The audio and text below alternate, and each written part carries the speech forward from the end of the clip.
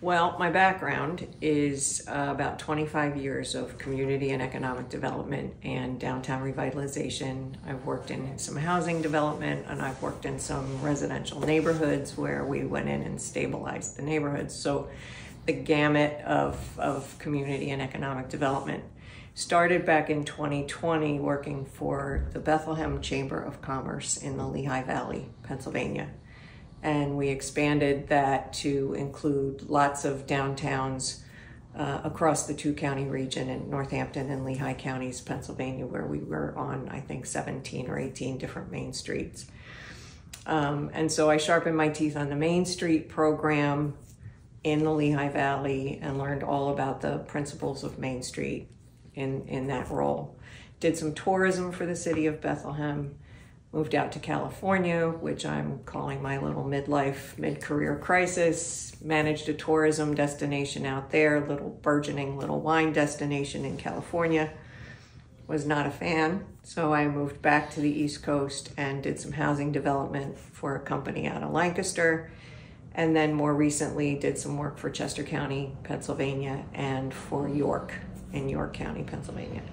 So pretty broad spectrum of downtown revitalization, neighborhood stabilization, those sorts of things. Always been a fan of the Eastern Shore of Maryland. Friends of mine and family have been coming here to vacation and recreate probably 15 more years.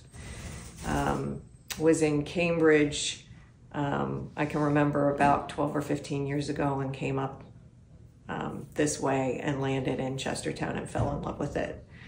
And had always wanted to end up here, ultimately retire here, but the stars just weren't lining up. And I had stumbled upon this particular position for Main Street, Chestertown, back in September.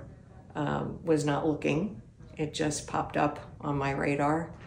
And I met with the executive board and Kristen Owen, and the rest just sort of fell into place. And so that's what brought me here. We were able to take the iconic principles of Main Street, which are developing the organization and the volunteer infrastructure and the design and the programs and the programmatic stuff. And we tailored those principles to each one of the downtowns we had been working in, or that I had been working in. So everything from the small little boroughs and villages all the way up to the big urban centers like Allentown, where we would work with a group that just wanted flower pots on their main street, to major infrastructure projects in a major urban center, and everywhere in between. So we would go into these communities and say, what is it you want? And we can help you get there, whether it's funding, whether it's programmatic, whether it's grant applications, whatever the case may be.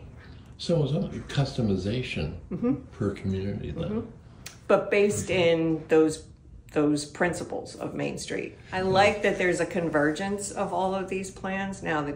The town's comp plan, the town's parks plan, the Main Street Chestertown master plan is also coming. The first phase is starting to come to its conclusion, and then we'll be starting to look at phase 2 for that. But they're all coalescing at the same time, which is kind of interesting. It's a great time to be here. It's an exciting time to be here. I love it. I just had a text from a friend in Pennsylvania who said, how are things going? And I said, dream job, dream location. Couldn't ask for better time. I think there's a lot of opportunity for Chestertown. I think it's a great place. It's a great time to be here. Good.